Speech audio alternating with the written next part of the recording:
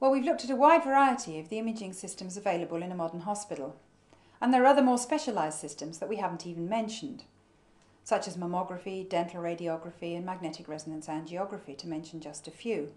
But perhaps you're asking yourself why there are so many different imaging modalities. Is there not one that will do everything that is required?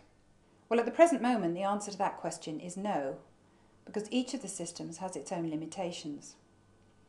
In some cases, risk is an important factor.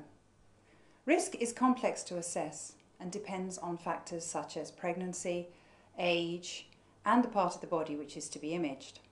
All of the techniques involving ionising radiation, that's X-ray, CT and radionuclide imaging, have an associated risk. But in the vast majority of cases, the benefits of achieving a correct diagnosis far outweigh the risks. However, in the case of the fetus, there is a much higher risk due to ionising radiation. So ultrasound, which has minimal risk, is the method of choice for repeated examinations.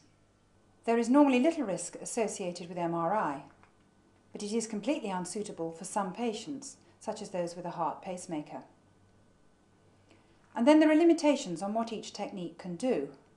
For example, ultrasound, which is fast, low hazard and very cost effective, is no use for imaging lungs or bone. This is because of the very high reflections at air tissue and bone tissue interfaces.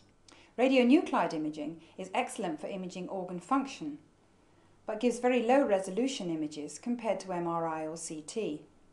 CT and MRI, on the other hand, give very good high resolution images which can be readily interpreted, but they are comparatively slow and expensive, so they're not suitable for the rapid diagnosis of, let's say, a broken arm.